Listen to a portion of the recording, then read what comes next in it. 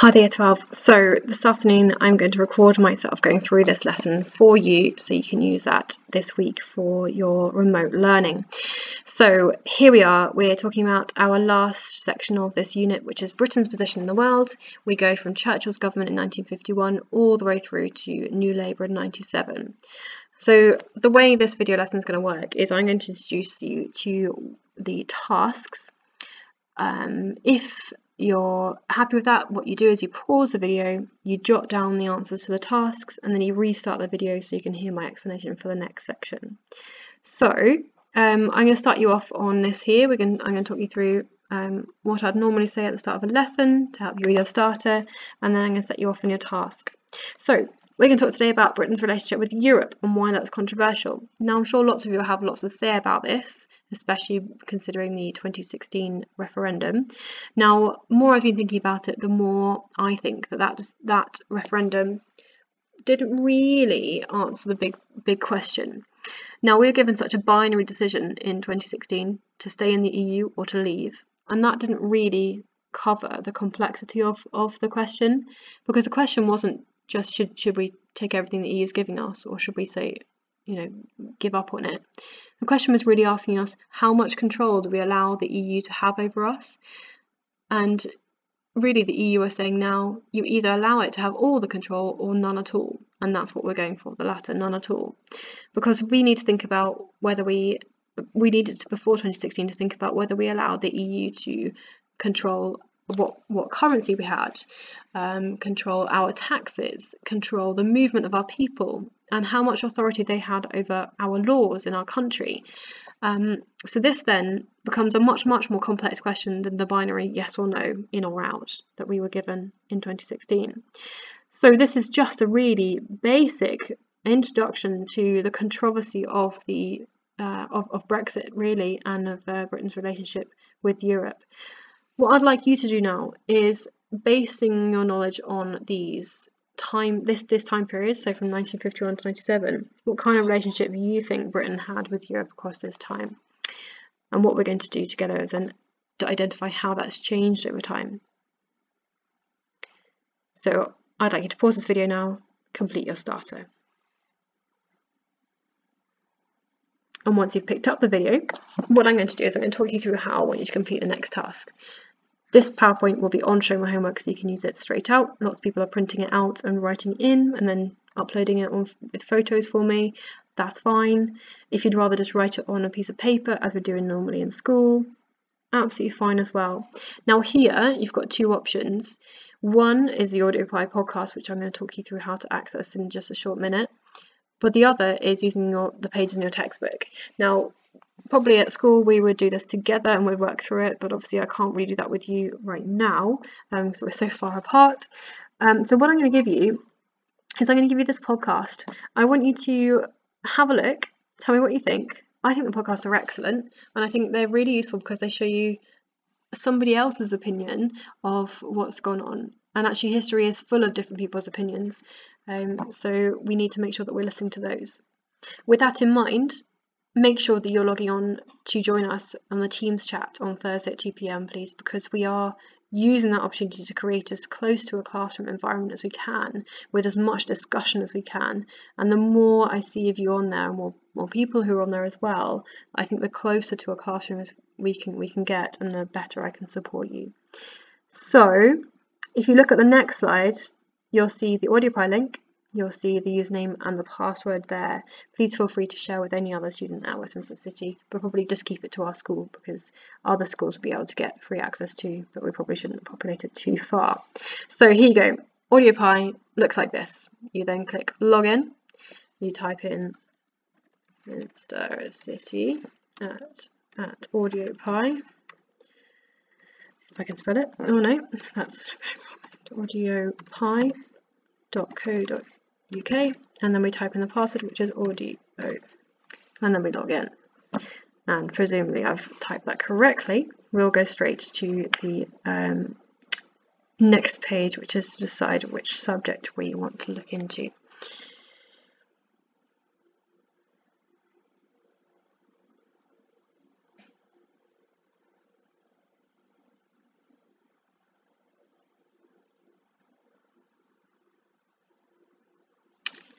So we go at the top, we click subjects, and you'll see here that there are loads of different subjects that you can choose. So I know that lots of you do sociology and psychology, and a few of you do literature as well. So do click on these for some help with from experts in their field. Here we are, history. Once we clicked on history, we're going to scroll down and choose what we do. So on here, you'll see there is a section for the French Revolution, the rise of Napoleon. Obviously, that's your unit with Miss Dennis at the moment. Do have a look at that, and they're full of experts, academics who will help you to understand the complexities there. But here is Modern Britain, which is our unit. We click on that, and you can see that within this we have loads and loads of tutorials too. Okay, we have introductions, we have then depth podcasts on different areas, Churchill, and so on as we go through. They're completely tailored towards your your unit. So we're going to click on this one, overall analysis of the period. I'm going to click play.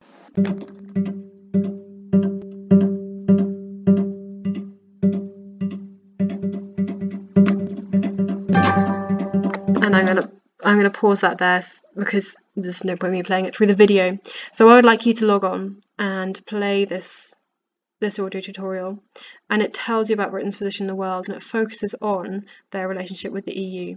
So what I'd like you to do is use this podcast, which is 13 minutes long, to help you to complete this table here. Okay, once you've finished, send it to me, take a photograph, upload it, however you feel it works. Why? Then what I'd like you to do is look at these 4 statements, find evidence to support them, and what we'll do is we'll use these statements to help us with our Teams chat next time. So I'm not expecting you to have done this for Thursday the 30th of April. I'm expecting you to have done it for the week afterwards, and we'll use these to help us answer these questions. The next thing I'd like you to do, so once you've done all this, you're going to pause a video. Sorry, before you've done this, you're going to pause the video and you're going to come back to it, and we're going to go through the nuclear deterrent. Okay, so what I'd like you to do then is start your new title, your new starter, and have a think about why we might need nuclear weapons. Now, Jeremy Corbyn in the previous general election decided or put across the point of view that he did not want to have nuclear weapons. He thought that Trident, here we are, referenced here in this diagram here, which is our class of nuclear warhead at the moment, he thought that it was not appropriate for Britain to have nuclear weapons. Now, his argument was that it was costing far too much money, they are completely redundant, they've never been used, and actually if we take a step towards de-escalating our nuclear weapons, then that's going to make an example for everybody else around us. However, his critics argued the opposite and said, well, actually, because we have nuclear weapons, we protect ourselves better. They use the theory, the MAD theory, which some of you might know from GCSE, which is called mutually assured destruction. If one person has a weapon and the other person has an identical weapon that can both cause massive destruction, for example, nuclear weapons, then what we do is neither of us will use those.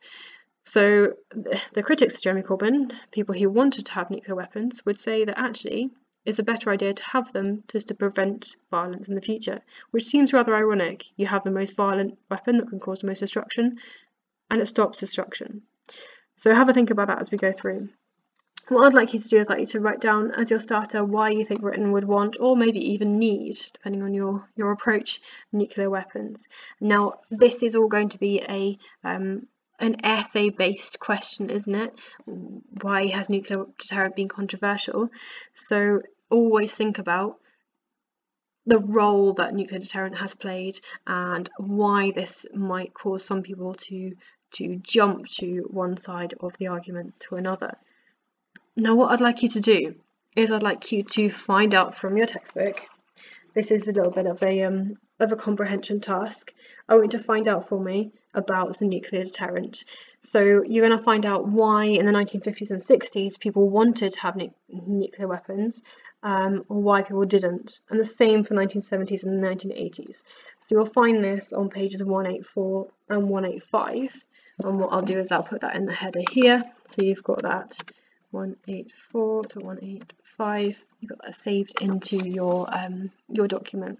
Okay, so just finding out this question for me, and then I'm setting you an exam question most weeks, aren't I? So potentially this could be one of the ones that comes up, and I think it'd be quite a nice argument to be able to create. Once you finish this, send it through to me, and what we will do is we will discuss it in Microsoft Teams, and we'll work out how helpful the AudioPie podcast was, and whether you think we should carry on with this. How useful you think the video lessons has been. So yeah, just give me some feedback, let me know what you think, and we can go going forward. Okay, so well done with this lesson. Please do ask me if you have any questions or if you need any help.